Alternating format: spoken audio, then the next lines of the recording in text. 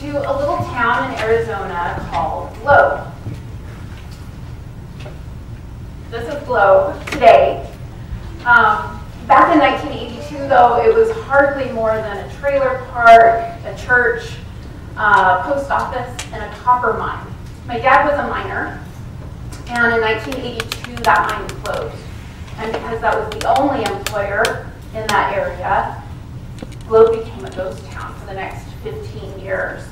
My dad never graduated from high school, never got the GED, and no one in my family had ever gone to college. I'm still the only one who's had a college degree.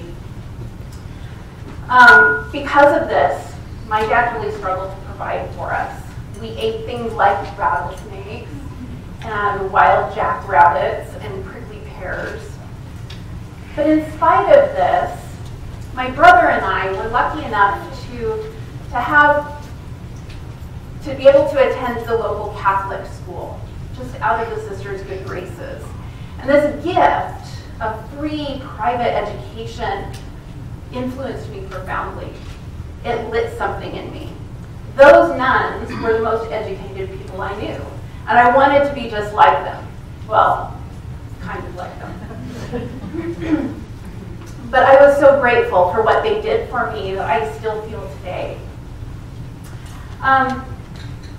I want to show a picture. This is Holy Angels, where I went to school there. It's still standing there. I'm having trouble. Here we go. This right here is my brother and me.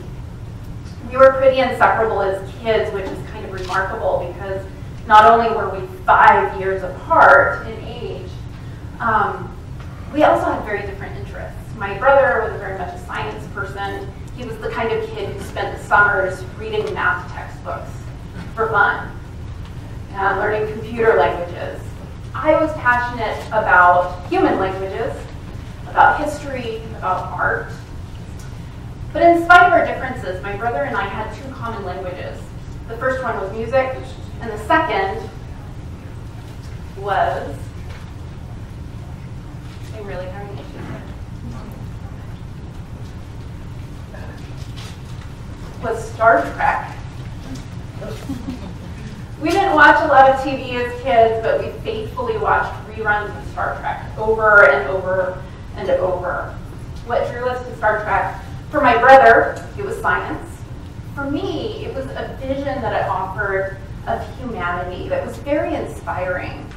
So in the Star Trek universe in the 23rd century, humans have eradicated poverty. There's no need for money. There is no money. We can replicate food. So that frees humans up to follow their curiosity and their passions. We've become, instead of conquerors, we've become explorers and diplomats. About a little over a year ago, Leonard Nimoy passed away. And you may know that Nimoy played the most recognizable character on Star Trek, the Vulcan Spock. And Vulcans prize logic above all else, and there's no greater disgrace in Vulcan society than to show emotion. I often thought my brother was a lot like Spock. But the really interesting thing about Spock's character is that he has a human mother. And so a lot of the show navigates his shame at this part of himself. He was raised in Vulcan society and emotions bad. And so he tries to keep these emotions under wrap while working among very emotional human beings. However, as Spock's character develops over the years, his logic becomes very tempered by wisdom, by grace, even a sense of humanity. Looking back, Star Trek and really Spock represents for me a fusion of the best things in me and the best things in my brother. A fusion of science and humanity, or the humanities, as we talk about in the educational world. I want to talk tonight about education, and specifically how education can shape the future of a community. And to look forward, we need to look back. 21st century education look like, but we have to know how Western education has evolved. And when I use the word Western, I'm doing it very specifically. I'm intentionally excluding indigenous perspectives because First Nations people have always known that you can't divorce science or the hard rules of the universe from the art that shapes human perceptions of that universe. So they already know this. They don't even need to be here tonight. But European formal education has been founded for hundreds of years on the idea of a liberal arts education. And that is an education that offers students a broad perspective, exposure to a variety of disciplines across the arts and the arts and the sciences, and then allows you to dive deeply into at least one area, what we call our major now. This idea started to be rethought along about World War II. When factory production was at its highest, the war ended, finally the Great Depression was done, jobs were fairly plentiful, but then we moved into the Cold War. Nuclear arms race, the space race, and if you were alive at that time, like I was, you remember that oppressive spirit, right? We were terrified of the Russians, which seems ludicrous to me now. We were terrified. And if you're worried that the Russians are going to wipe you off the face of the planet, you don't have time to read Shakespeare or to ponder on the nature of beauty. This puts such pressure on us to produce better technology faster. Faster than the Russians, faster than the Chinese, faster than everyone. And we still see today this high premium that this military and economic competition placed for science and technology. We still live in that. And even though we've seen huge breakthroughs over the last century in science, we've also seen massive cuts in the arts and the humanities. And that's across the nation, across all grade levels. So my question, the question that we're wrestling with in the education community, and I hope we wrestle with tonight, is this mode of education, this model, obsolete? Have we moved past it? Is it still necessary for our budding STEM majors or scientists to take art classes, history, literature, those humanities? Is it even necessary? My argument is that we need the humanities now more than ever, because unprecedented advancements in science come with unprecedented complications.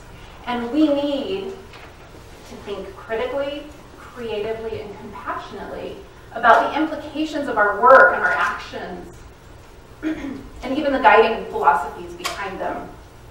Because here's the thing. The technology that we produce lives in the human world, in the living world, and we have to deal with that. Here in the Yakama Valley, and especially in the Lower Valley, where I live and work, we face major social and environmental justice issues. We need well-educated leaders who have strong and diverse voices, who are able to think in creative ways, in diverse ways. And I'm not saying that these leaders are not going to be STEM leaders. On the contrary, I have deep faith in the STEM disciplines to lead us to innovation. But I also believe that, like Spock, those STEM leaders need to be tempered with the understanding of what it means to be human and what it means to live in community with other humans and other forms of life. We're going to need people from all disciplines, all walks of life, all kinds of work. To look at this specific place, the Yakama Valley, in this specific moment and ask, how did we get here? Why do we lack resources in this valley? Why are our infants dying at shocking rates? And what are the systemic injustices that lie behind those reasons? Why is our community so fragile, so precarious? And what are the things we can do to heal that community that will be transformative and lasting? This is what the study of humanities does. It produces creative problem solvers. It creates communicators.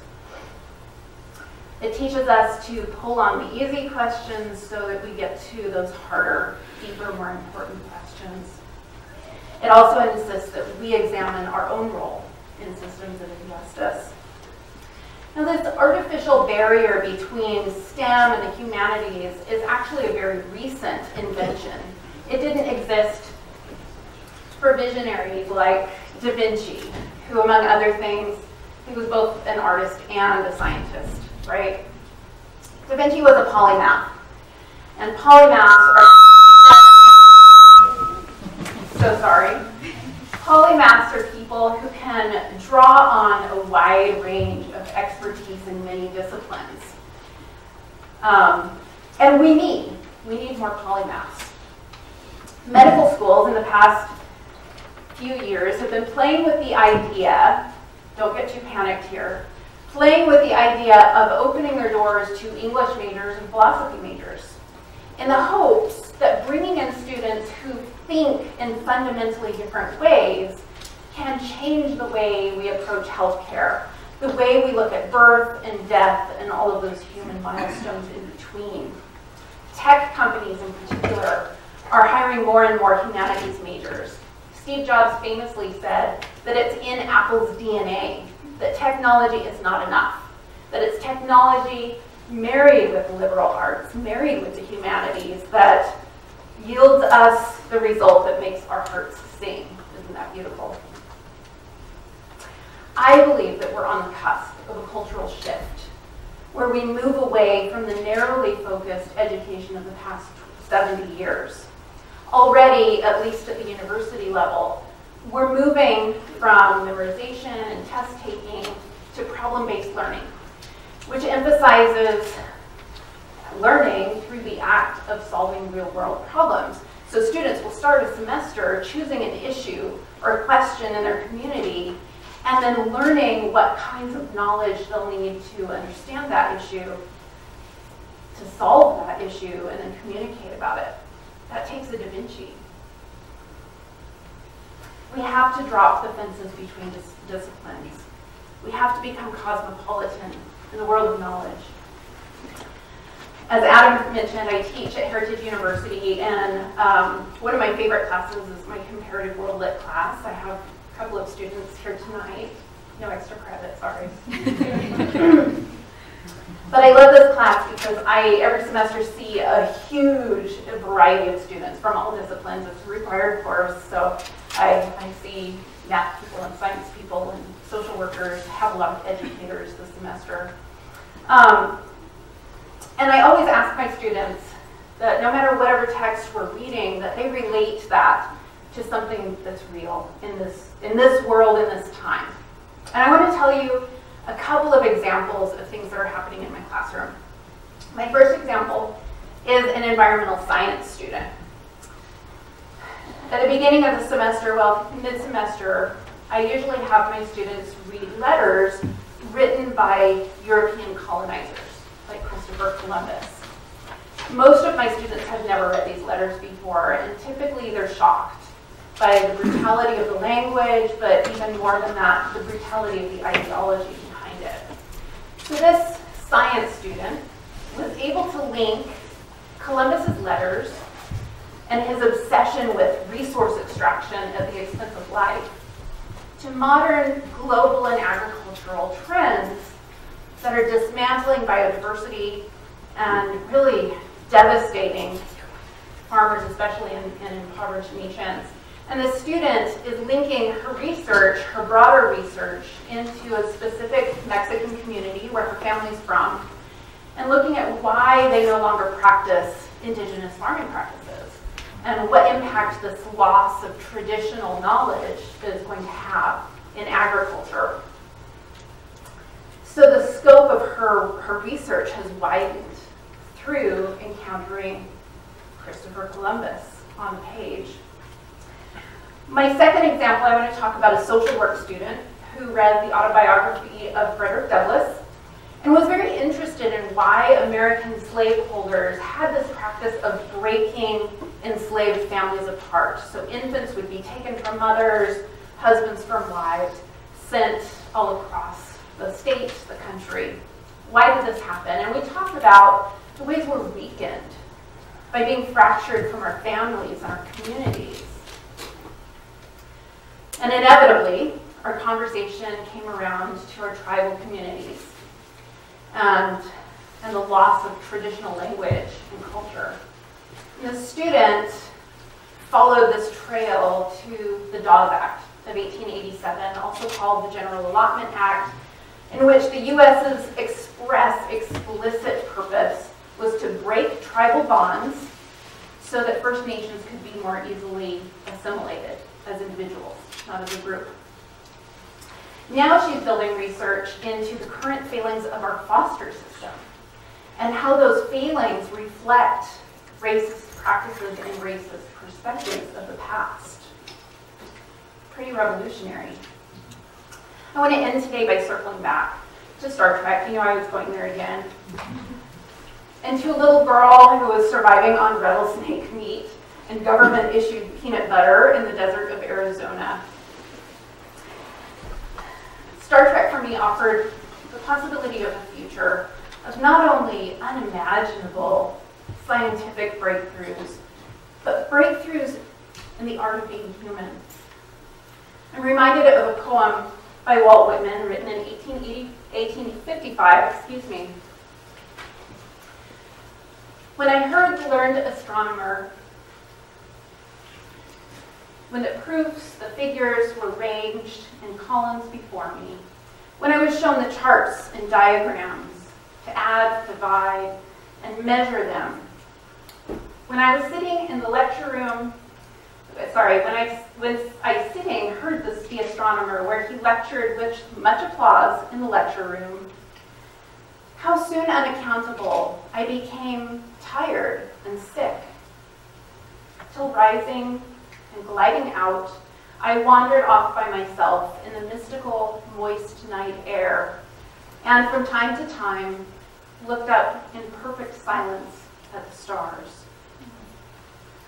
My wish for you is that in your quest for education, to educate yourself, to educate others, in that quest for a paycheck, and I know how important that paycheck is, that you take time to look up from your microscopes, look up from your computers, look up from your smartphones, to take time, as Van Gogh did, and so many others, to look into the starry night.